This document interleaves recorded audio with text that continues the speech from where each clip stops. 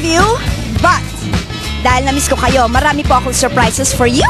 We have the Shell Advance sa SM Dasmarinas. At saka we have the 7th leg of the Inner Bike Club Racing Circuit. At huwag natin kakalimutan, nako, ito, napaka-special ito dahil ito ang 4th year anniversary ng Vios Car Club of the Philippines. Diyan lang yan sa Hobbies of Asia. Ayan. Kaya guys, alam niyo nang gagawin nyo, di ba? Start your engines! Ito na ang Stoplight TV!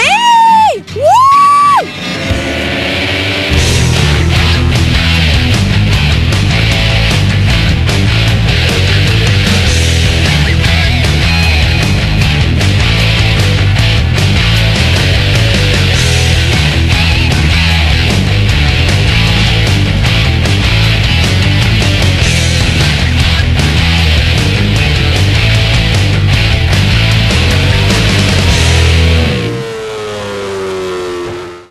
Here's the latest motoring news. Ford Philippines recently launched the 2008 Henry Ford Awards at the Felix restaurant in Makati City. Now in its 8th year, the Henry Ford Awards has been recognizing best works and creative talents in the local motoring industry. We have opened the Henry Ford Awards. It's great at 8. It's the 8th year we're running this program. And this program is really to honor automotive journalism in the country. And being the 8th year and the great year, it is, we have added a special category, which is the students category. So with this category, we hope that we will be able to develop the new breed, the new generation automotive journalists who will be now part of the Henry Ford Awards. Okay, so to all our automotive journalists and our aspiring automotive journalists, if you are a college student or you are an enthusiast of the automotive industry, you may log on to www.ford.com.ph and click on the Henry Ford Awards section to download the entry form and the mechanic sheet. So good luck, and it's great to be 8. Know the latest in the world of motoring only here on Stoplight TV.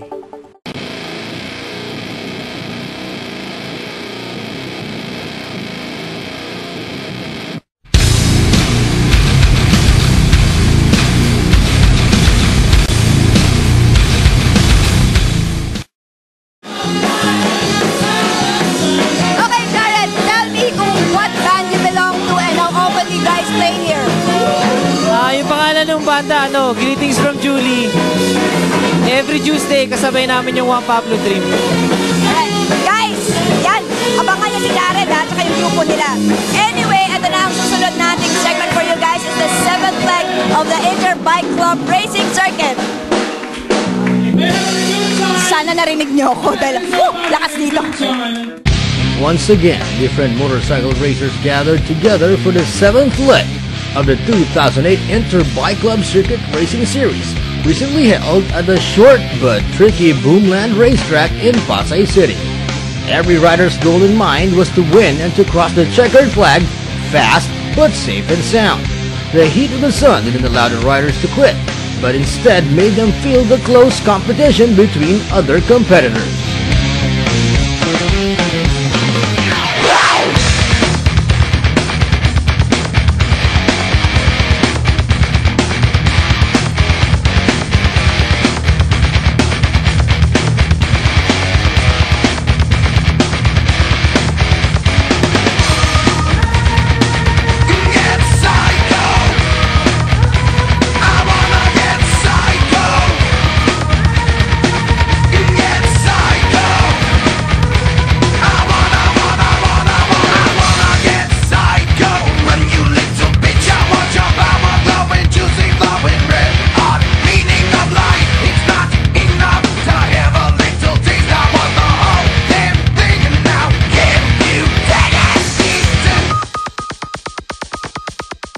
Hello mga ka-Stoplight, nandito tayo ngayon sa 7th leg ng 2008 Petron Sprint 40 Inter Bike Club Circuit Racing. Kasama ko ngayon yung dalawang sa winners natin sa beginners category. Owen, ano ba masasabi mo sa race natin ngayon? Bali, yung race ngayon napakaganda talaga. And beside doon, yung paghandang ginawa ko is super paghanda talaga dahil hindi naman kasi biro din yung pagkakakarera. So yung sa motor, naglinis tayo ng karburador, tapos sa sarili, practice tayo 2 beses isang linggo para ma-maintain natin yung tinatawag nating pagiging magaling. O bago pa lang magiging magaling. Randall, ano masasabi mo sa race mo ngayon? Ano, maganda. First time ko lang nanalo ngayon eh. Tsaka, ayun. Ano mo masasabi mo dito sa race ng Interbike Club dito sa Sonic Boom? Ano, maganda. Tsaka mabait yung organizer. Sino ba organizer dito? Ikaw. Ako ba? Sige na nga, ako na. Wala ka bang gustong pasalamatan? Sponsors? Ano, nanay at tatay ko.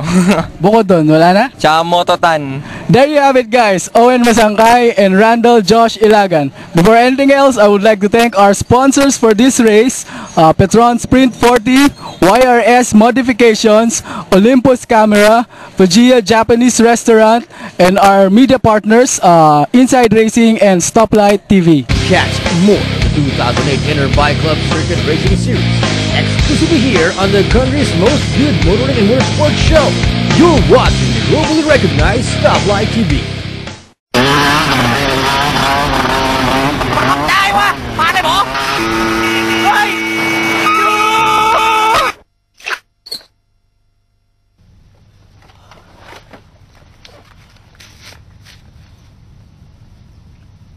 Good ออกขวา ออกขวากันลงห้องกะ เบรกบอ เบรกรถ10 ล้ออยู่ตั้งหน้าเบรกรถกับความกะ เบรกแก แกปอกหินดังกะ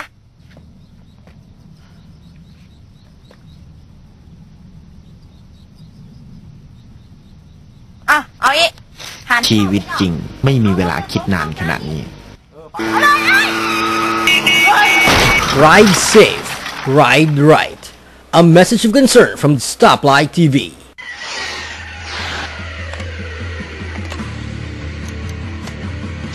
Ang idol sa kalsada, tama akong pumorma.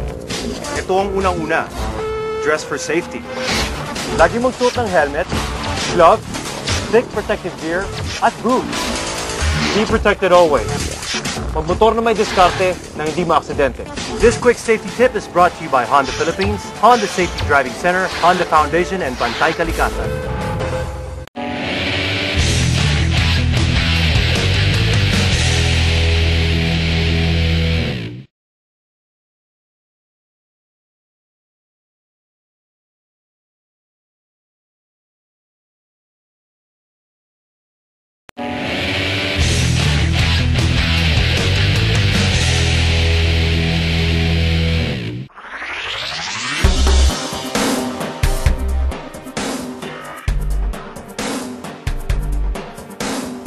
Alternative fuels, also known as non-conventional fuels, are any materials or substances that can be used as fuel, other than typical fuels, which include fossil fuels like petroleum and coal, and nuclear materials such as uranium. Based on the data released by the Chamber of Automotive Manufacturers of the Philippines, car sales grew 18.4% in 2007, totaling to 117,903 brand new units. On this week's Spotlight on Stoplight, we take a closer look on the current state of alternative fuels in the country and focus on the energy that will drive our future. Some well-known alternative fuels include biodiesel, bioalcohol like ethanol, chemically stored electricity like batteries and fuel cells, hydrogen, non-fossil methane, non-fossil natural gas, vegetable oil, and other biomass sources. In 2006, Republic Act 9367, also known as the Biofuels Act, mandated a minimum 1% biodiesel blend and 5% bioethanol blend by volume in all diesel and gasoline fuels distributed and sold in the country. The President signed the bill in early 2007, and by then, consumers saw the rise of biofuels in their local gas stations in the form of what is now called E10. Ang global warming ang number 1 ng isyo sa alternative fuel, hindi ang pagmahal ng gas.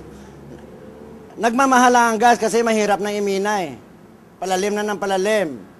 Kailangan natin ng maraming equipment para makuha natin yon. So, mahal. Pero bibilhin pa rin ng tao yan. Kahit ako, motorista, bibili pa ako ng gas. Once na ang kumpanya ng makina nagre-recommend ng fuel sa kanilang produkto, ako naman na consumer, sinusunod ko kung anong recommended nila na fuel. Diba? Kasi mayroon dyan iba, mahilig mag-experiment. Hindi nila alam kung ano yung resulta ng kanilang nagiging experiment. So, itong alternative fuel, ako, boto, number 1, support ako dyan. With the discovery of the Malampaya gas field project, the government initiated the Natural Vehicle Program for public transport in 2002. The CNG or compressed natural gas project still represents the largest and most significant industrial investment in the history of the Philippines. There is also the use of LPG, which is often referred to as autogas. In some countries, it has been used since the 1940s as an alternative fuel for engines. It is non-toxic, non-corrosive, and lead-free fuel with a high octane rating of 108. Ang role ng alternative fuels for our environment is very crucial because right now alternative fuels are not only alternative in terms of it being having cheaper price, but they're called alternatives because they are alternative to the dirty fuels that we traditionally use like gasoline and diesel. Right now we have several national laws including the Clean Air Act and the Biofuels Act.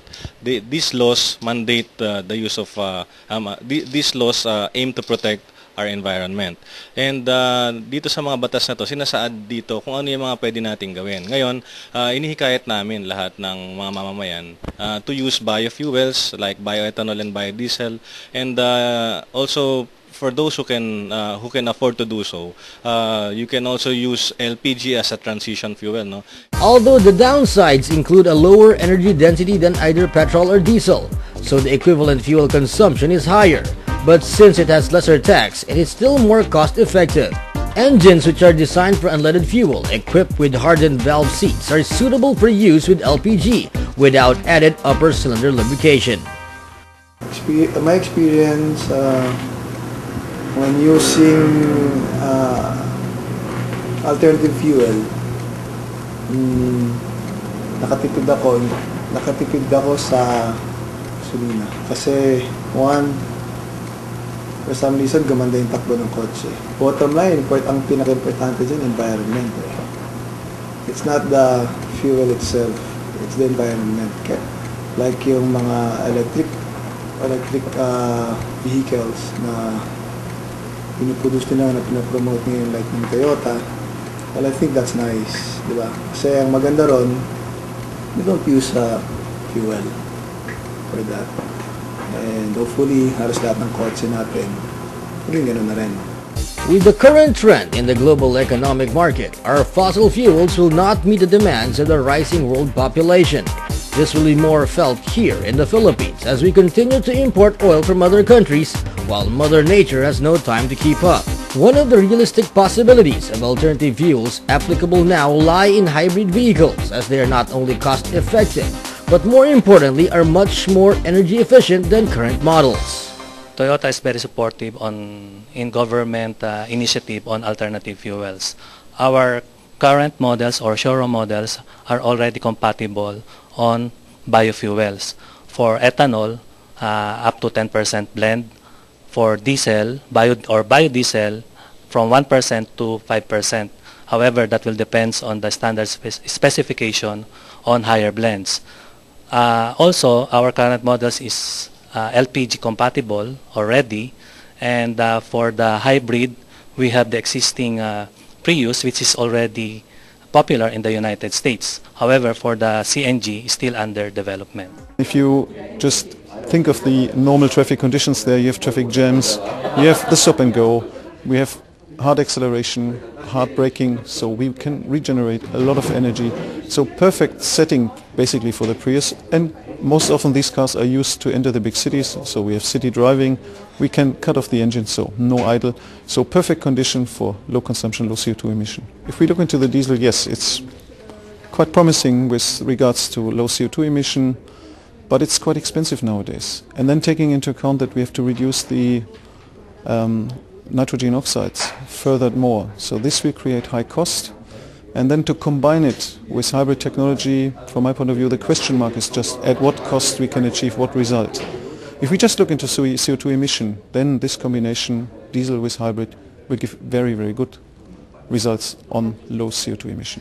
And for Toyota is, nagpo-focus tayo sa hybrid. Ano ba tong hybrid? Hybrid, ito yung mechanical and electrical combination powertrain. So na-feel namin na ito'y very compatible with our current situation, lalo na sa Pilipinas, kasi medyo stop and go tayo eh.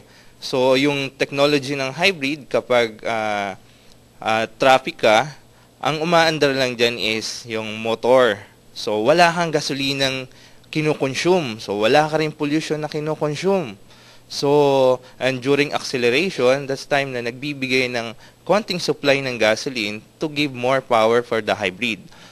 Alternative fuels dictate the future of transportation in the Philippines, and if we don't convince ourselves to change now, we might end up with nothing in the very near future.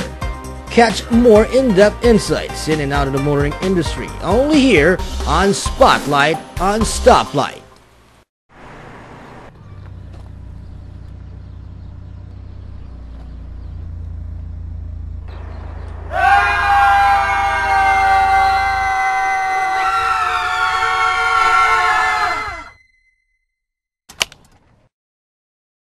A message of concern from the World Health Organization and Stoplight TV.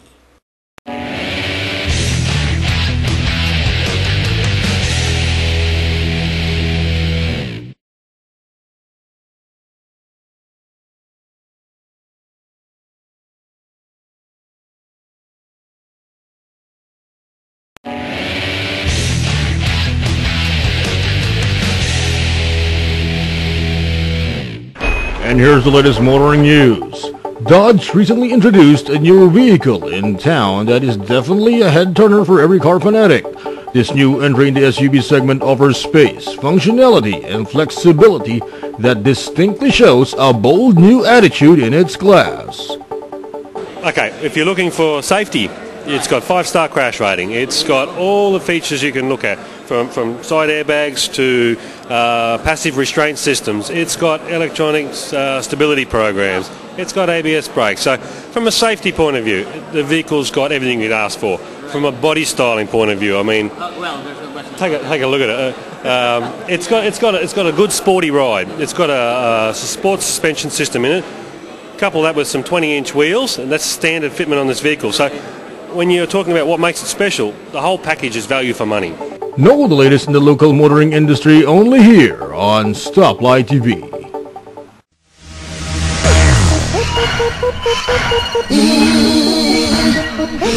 Stoplight TV's Decals is powered by Chris. Call 0919-328-1115. Diba sabi ko sa inyo, marami akong surprise. Oh, ito pa, si Bing ng Juan Pablo Dream. Na-surprise pa. Yes, na-surprise sila. Ayan, lead vocalist lang naman ang kasama ko. Yeah. So Bing, tell us more about your band. We play soul music. I think we're the only band who plays soul music. I mean, when I talk about soul, it's soul from the 60s, the original soul, the original R&B. So every kailan kayo nandito? We play here every Tuesday evenings here at 10:02 Bar. Kwentan mo naman kami sa mga websites nyo, mga gigs nyo. Yeah, sure. We have a Multiply account. It's Papa Mod. It's papamod.multiply.com. And we also have a MySpace and Friendster accounts. I think it's one_Pablo_Dream at yahoo.com. And also our Yahoo groups, it's the same, one_Pablo_Dream at yahoogroups.com. We have an album. We still have an album out in the market. It's under Turner Recordings. The album title is Soul Up. Thank you so much, Bing. Thank you so much, May. So guys, eto na ang Vios Club of the Philippines 4th anniversary dyan sa Hobbies of Asia. Camaraderie was well evident at the 4th year anniversary of the influential and respected Vios Club of the Philippines, recently held at the Hobbies of Asia along Macapagal Boulevard. Around 50 cars were showcased at the event, presenting their well-dressed and pimped-out Toyota Vios, from the sparkling paints to destructive bass and jam-packed engines. Hi, I'm John Castello, President of Vios Club Philippines for 2008. And we're celebrating our 4th anniversary at Hobbies of Asia, Macapagal. Vios Club Philippines has 320 official members and 3,500 online members, meaning sa forum, computer. We have a website. It's www.bsclub.com. viosclubpil.com. Yes, we have members in Bacolod, Iloilo, chapters in Cebu and Davao. To all BS owners out there, we're inviting you to join our club. We're a club not only for cars, but we also conduct socio-civic activities, like we have scholars in children in Payatas that we finance the studies, and we visit the hospitals, and we provide gifts during Christmas. We would like to thank our sponsors, Toyota Balintawak, Toyota Otis, Hobbies of Asia, Rota Wheels, Francia Wines, Coca-Cola, Land Bank of the Philippines, CNJ Auto Sounds, and of course Stoplight TV, who's always there to provide support to the club. Thank you. With 320 official members and more than 3,000 online members, some of the finest Vios cars were displayed at the event. This non-stock, non-profit car club was formed in the year 2004 and is powered exclusively by Stoplight TV. Stoplight TV is powered by the new Honda Bravo, the people's bike, a product of Filipino ingenuity. Mag-bravo ka na!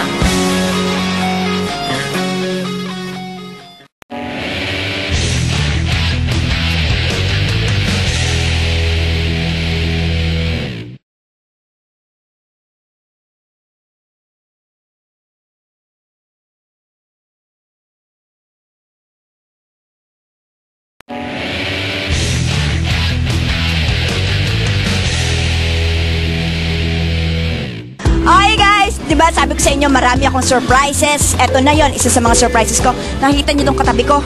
Naku, kinikilig po ako. Kinikilig sobra dahil she is one of music industry's legends. Wah! Wah! Keri niyo yan? Hindi naman. Magaling ka lang talaga. Kasama ko po si Miss Scarlett. Siya po ang may-ari ng 1002 Bar. Naku, Miss Scarlett, tell us more about your bar. Hi, well, 1002 was opened last January, and it's a music bar, and we have live entertainment almost every night, and we also offer food, so we're also a restaurant. And what we do is we try to imitate parang yung mga food that you could get from hotels, pero at a very, very, very, very cheap, dirt cheap price. Ayan, parati na akong pupunta rito. Narinig ko yung word na cheap na pagkain. Okay yun. Anyway, Miss Scarlett, where are you guys located? Where the 1002 is located along Scout Ibartolasa Street. We're almost corner Timog, but we're facing a Shell station. It's just 2 blocks away from the two networks, actually, ABS and the other one, GMA. So you can't miss it. Thank you so much, Miss Scarlett. Nako, excited na ako dahil galing ng mga songs sila dito. Anyway, ito na po ang isang segment natin, ang Shell Advance, dyan yan sa SM Dasma. Enjoy! Saan tayo?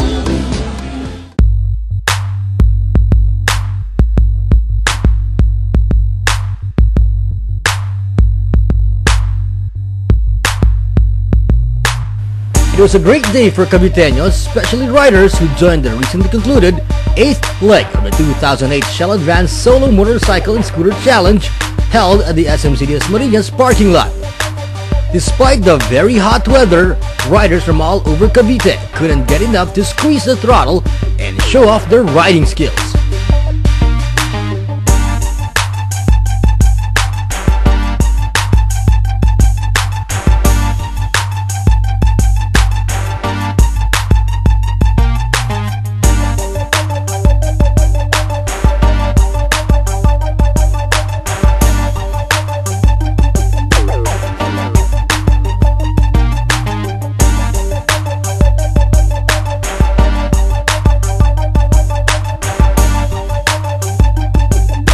Winners Christopher Luciano got the first place, clocking in at 135.38 seconds and winning 5,000 pesos.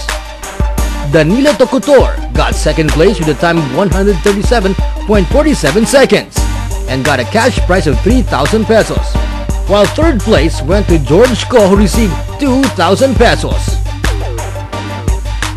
In the Best Bike Show-Off, the stock category award was bagged by Charlie Panuntar Jr. Second place went to Arnulfo Abubo and third place was Rafael De Leon. The 2008 Shell Advance Solo Motorcycle and Scooter Challenge is presented by Shell Advance Scooter 4 Motorcycle Oil with the support of Lubricam Philippines, Fuji Films, Inside Racing Magazine, Scooterista Magazine, and shown exclusively here on Stoplight TV. Nung bata pa sa piling niya ay simple lang ang buhay, pero ang paborito kong hiling kanyang nabibigay. Miss ko si inay, ngayong malayo siya, pero dahil mayroong ipinoy mo, parang nandito siya. Salamat inay.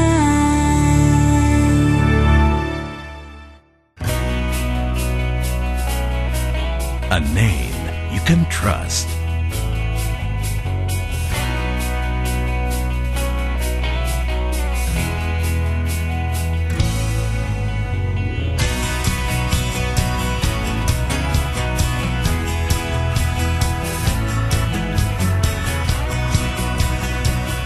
Technology you can depend on.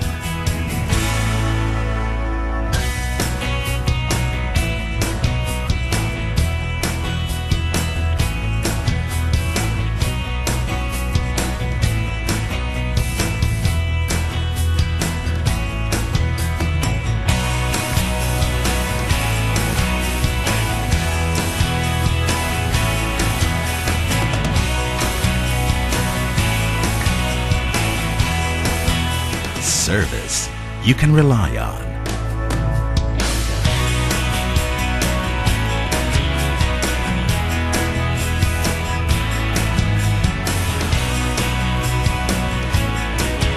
A motorcycle life you can live to the full.